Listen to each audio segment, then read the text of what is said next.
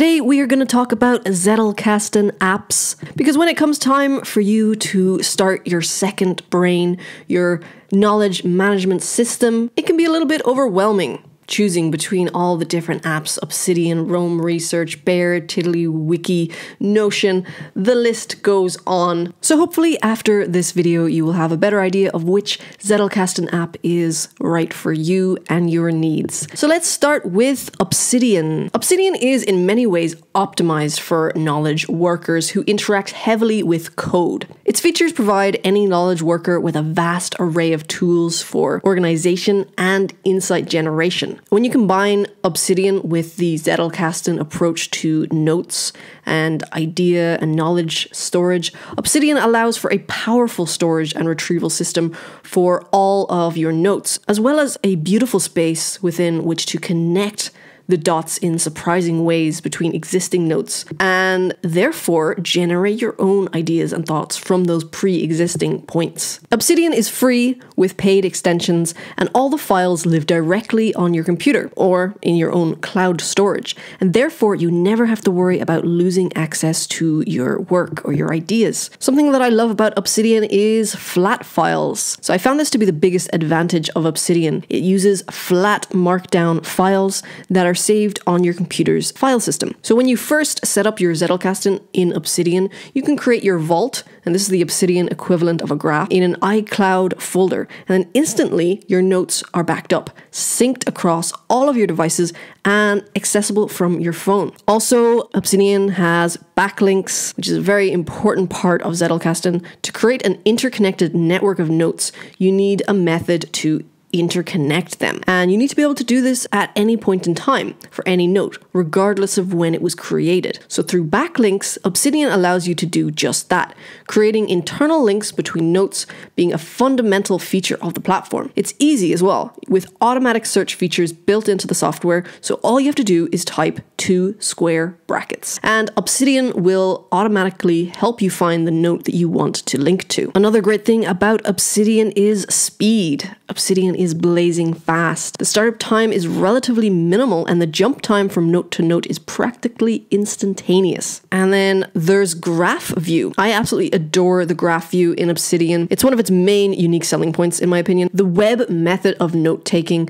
exemplified by Zettelkasten, is about breadth rather than depth. That is, if a deep stack of notes is cumbersome and overwhelming, you're less likely to find what you're looking for, especially if you want to encounter it organically rather than through a simple direct search. Obsidian makes it possible for you to graphically experience this process in its map view, which shows you all of your notes as little dots on this super awesome limitless canvas. It's like you're in space looking at all these stars, which are actually your ideas and your thoughts and your notes. Once you start linking notes, that's where the magic happens. Lines form on the canvas connecting the linked notes. And a simple physics engine adds an organic feel to your little constellation of notes. Over time, clusters form, and you'll be able to see where your biggest notes and your biggest collections of notes are. And you'll start to see the patterns in how you think, as well as how you conduct your research. And if you're a highly visual person like me, this is going to be very exciting for you. Something else that I like is note panes. There's just something really powerful about the old-fashioned method of writing down notes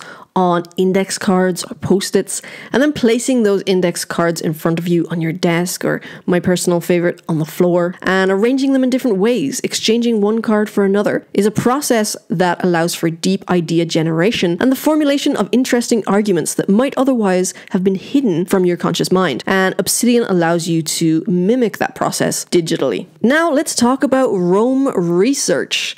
Roam is a relatively new online software with a steep learning curve, but once you learn it, it is incredibly powerful. Roam Research is one of the best, if not the best, pieces of software for writers, academics, and thought leaders to take notes and manage their knowledge. It has bidirectional linking. Bidirectional linking looks and feels a lot like Wiki with a twist. Any page or block within Roam can link to any other page or block, much like a website or wiki. But the twist is that once a link is created, it instantly points both ways, which is absolutely perfect for Zettelkasten. And then you've got graph view. In Roam, notes live nowhere and everywhere. Each note has relationships to other notes, but no note lives inside another note or notebook. All of the information is fluid in the sense that you flow between notes based on their relationships, not because they're all in the same folder or hierarchy.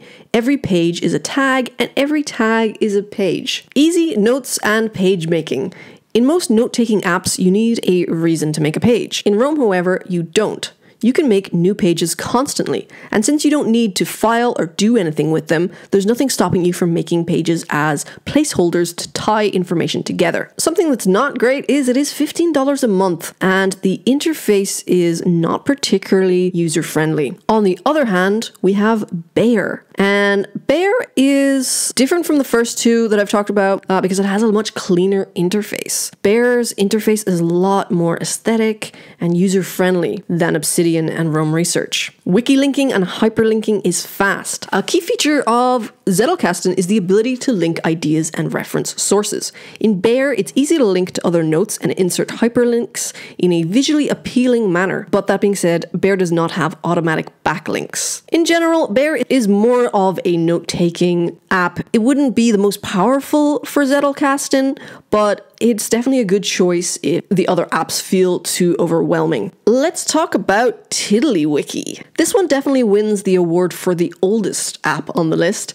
Tiddliwiki is 18 years old. Tiddliwiki is a rich, interactive tool for manipulating complex data with structure that doesn't easily fit into conventional tools like spreadsheets or word processors. Tiddliwiki is designed to fit around your brain, helping you deal with the things that won't fit.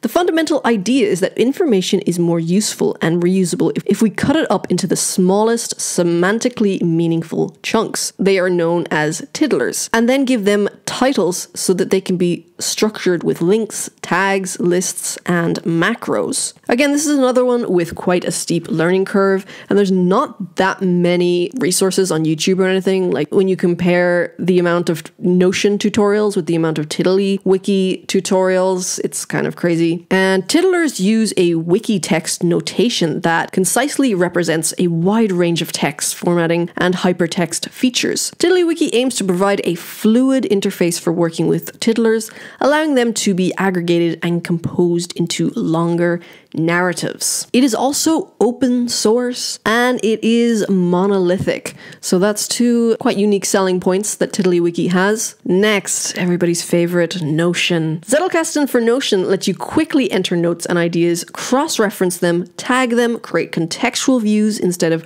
arbitrary sortings, and resurface knowledge when and where you want it. Notion's backlinks and relations feature is very powerful. Remember, when using the Zettelkasten method, you want to add connections to other notes so that you can jump from idea to idea and see things in a new light. Something else that I really like about Notion is they have a lot of ready-made templates, and there's no end to resources online of how to help you set up your Notion. If you go to Notion Utopia, there's, Zettelkasten templates already set up for you. So you can jump right in. Last, but certainly not least, let's talk about Zettlr. This one is more geared towards writers. So whether you're writing a novel or your thesis, Zettlr might be perfect for you. Something cool about it is that it has built-in statistics. So you can check out at a glance how many words you are writing daily. It also has some very unique features, such as a great markdown editor for non-techie people, ability to set writing goals for the session. It has a Pomodoro timer. You can search all markdown documents in a project folder with a heat map showing the density of the word that you searched. You can add custom CSS to your documents. Also, it has an auto-generated table of contents, and it's overall very aesthetic and user-friendly. Let me know in the comments below which Zettelkasten app you are going to use or which ones you have tried.